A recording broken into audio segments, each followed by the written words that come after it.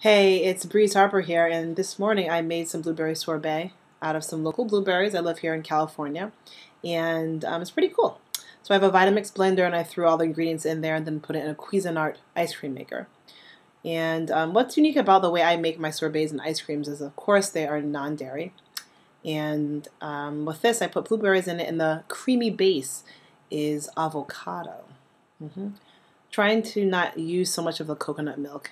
I actually feel strongly that I shouldn't be using foods that are shipped across the globe to me, especially coconut oil and coconut milk so much. I do love the taste, I appreciate it, but I believe that palm and coconut oil, coconut milk, that whole farming system is not very sustainable.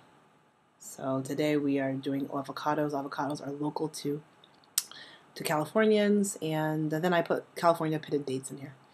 So that's how I sweeten everything. I love dates. It's so high in minerals, and it has a low glycemic index. So, I just threw that all together with a little bit of water and put it in my sorbet maker, ice cream maker, and 20 minutes later we have this. Very beautiful. So I like it.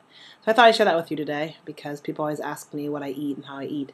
And I put a little bit of Spriulina in here. It's hard to tell with the video camera quality, but it's pretty good.